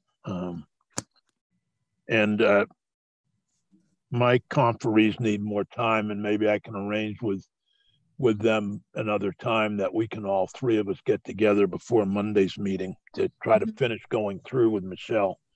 But again, I wonder if we could do that. Just set aside the 31st at, like, again, 9 to 12 or whatever you want. Is that the time block for Monday's meeting, the 24th as well? Yeah, I've got it written down. Yes. 9 to 12. 9 to 12. Yeah, assuming that committees aren't meeting. I mean, I know Senator Probst might meet, but it wouldn't be till the afternoon on the 31st. So if that works for everybody, could we set aside on the 31st to hopefully finish it up in those three meetings? Janet, Rob, how's that sound? Yeah, that works. And I don't know how you do, I mean, we'll have to play it by ear on if we came to an agreement on the 31st, how you would get the, then we need to go to the rules committee to have a vote. Yes, they have to authorize us to vote. And then we would have the time to sign it out. Yep. Am I correct on that? That's the plan. I think so. Janet, you're muted. Talking away. I mean, generally, most conference committees I'm on, we don't vote, we just sign. But right, they're giving us permission to sign. Okay, that's what they're doing. Yeah, Yes. You're right, Janet. I think that there is a plan for them to meet, Dick, and give whatever authorization is required for us to. Okay. All right, just wanted to understand. Is that the joint rules, the Senate the House rules? Joint. Joint. Okay. So we went. I'm sorry. May I just ask a question about procedure? So given the fact that if we're meeting on Monday and then we're meeting on the 31st, it would be good if, as Dick pointed out, we can go, our committee could continue to meet. So since the breakout rooms aren't public and can we meet other than just a breakout on the 24th? Could we meet separately some other time, like Sunday afternoon or something? I mean, is that legal for us to do? Are you talking about just the Senate conferees meeting with council? Yes, you can do. You have the right to meet with council privately. Okay. Yep. Okay. Since I have reserved today for Senate business, is it possible to meet this afternoon? I have Senator Probst this afternoon, unfortunately.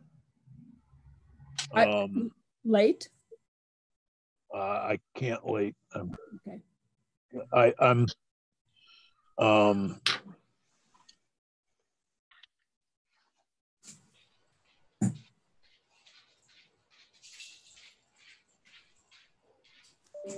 well, we can. Unfortunately, I can skip a Probst if we want for an hour on Thursday. Thursday, I'm not available, Dick. Friday afternoon, I could do it. Why don't we have Peggy send out a note? All right, so Peggy, why don't see if we can set something up around 12:30 on Friday. Then if I have to, I can miss a half an hour to an hour of the Probst. I mean, it works for me. Are you three available? And Michelle, 12:30 at 3 at 12:30 on Friday? Yes. Friday the 21st, 12:30 to say 1:30 or 2. Would that work? 12:30. Yep. Can we do that? Yep. Okay. The Senate.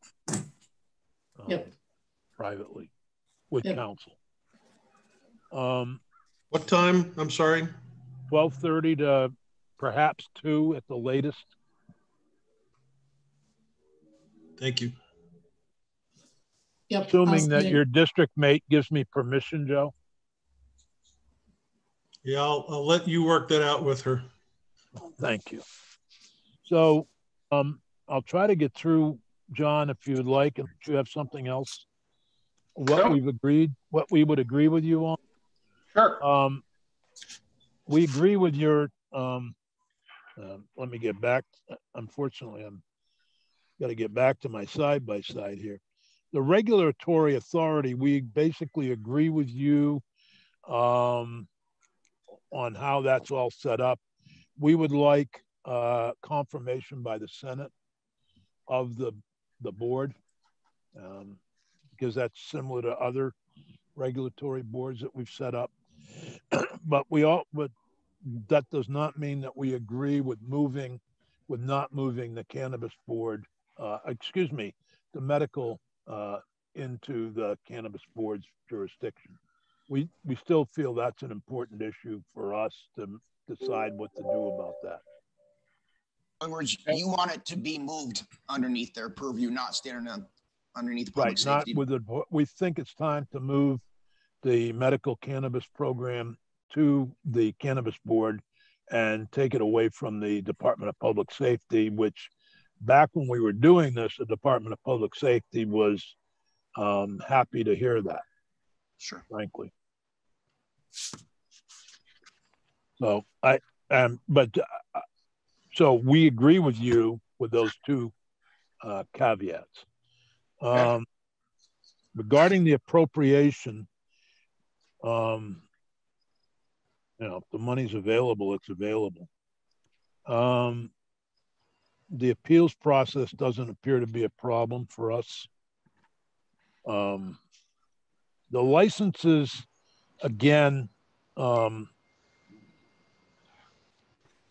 if we are to move the cannabis program from public safety into the other, we don't disagree with your changes, but that's again a caveat. If we don't, you know, that's a separate issue, I guess we need to resolve. Right. Your Senate priority had a Senate priority for Vermonters for the licenses. And as I understand it, you were concerned about the constitutionality of that provision. Am I correct? The Vermont resident, to some extent, yes. So we would agree with you on that provision if you would agree with us on the advertising would go to the Senate, the House Government Operations original position in the bill that went to the Senate for the House. Okay. Bill. So that, you know, you can decide whether you want to do that or not, but we also feel that that provision is unconstitutional as it passed the House. Okay. And if I misspeak for any member of my committee, please say so. So far, you're doing okay. We agree totally that the racial and social equity provider should be into the that board. I would point out that the position I don't think existed when we passed the bill. Right. Now, we're still, we're nowhere near any agreement on the local control or opt-out, opt-in, nor are we in agreement yet on the local option or fees for town licensing. That, I think, needs further discussion. Yep. We don't have a position yet on prohibited products. We haven't really gone through that. We're okay with the House version on the small cultivators, the 1,000 square feet, and your other provisions there. We're a little concerned about the Department of Health's role. We remain somewhat concerned there in terms of the retail provisions. Okay. What have I? Small. Yeah. Let me get back up here. The taxes were. We didn't get there. We didn't get there, but I will say we had some discussion about the Substance Abuse Misuse Advisory Council determining the money, and I think we have less of a problem of suggesting that a certain percentage goes to prevention and substance misuse than with the process of having a council determine it. And it may be wise to put a limit on it. If you know, if the joint fiscal estimates of revenue are accurate, then I don't know that you need a limit, but let's say that they are way off and the revenue is much larger. Do we really want to put so many millions into that if we end up with much more money than anticipated? So whether we do a limit, say 30% goes to prevention, misuse, and so forth, should we put a cap on that amount of money? Okay, I understand. And is that as far as we got? Yes. Yep. I think you already know our position on seat belts. Yep. We had a brief discussion of the saliva. We need to continue to work on that with our people. That we have an awful lot of senators who are opposed to the saliva at any pace. We also have some that would approve of something in terms of a warrant, but I think we need to kind of poll our folks to figure out where we're going with that. But we do appreciate that the House put in the warrant requirement. Okay. But I don't think we're ready to agree to that. So.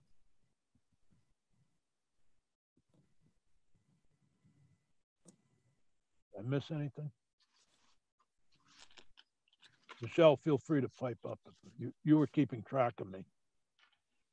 No, I think you did great. And I think in such a short amount of time, you guys got through a lot of issues. So no,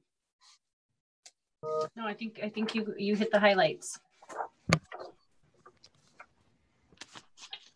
So I just wanted to raise two issues we didn't discuss, which is one, the effective dates. I think there's some concern about the implementation of this legislation during COVID-19 state of emergency. So, that's something I think we should discuss. And the other issue I just raised is there some way to reduce the deficit that this bill creates by perhaps having some licensing fees come in early, so that, given the current financial state, is that something we could consider? Yeah, definitely can consider it.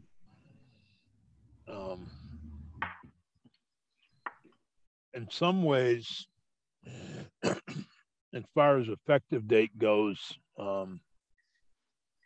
obviously there would be problems getting set up, but the longer we wait, the longer we're without the possibility of revenue coming in. And I was kind of frankly hoping that we could move faster. It's going to take what we estimate at a year to year and a half before the first sales would take place. Michelle, back in 2019, is that right? I'd have to look at. So I think the House, if we delay the startup, I would be concerned that we're just delaying ever getting to the actual sales for a lot longer, and we're under the current system for longer than any of us would want. Well, I think part of the concern on the House's side, Dick, is that it's going to require a significant time and effort of several different agencies. Although if we do agree to move medical underneath Department of Public Safety, I suspect that will help them. But obviously initially we were talking Department of Public Safety, Health, Ag, Tax. I'm not sure for any other agencies. And I think there is a concern that, especially in today's times, that they just don't have the additional capacity right now to try to stand something up. Because this is pretty good size, but we can see. Well, it's uncharted territory. True. None of us have lived through any of this. So, yeah. I hopefully won't have to again. I hope not. I certainly hope not. So just to clarify, our next meeting, we want to have Graham come in at the beginning of it and talk about the tax issues. Yeah, better understand the fees and how that works. I mean, I think we all want some money going to the towns. It's just what's the best way to get them money. Okay. Jeanette?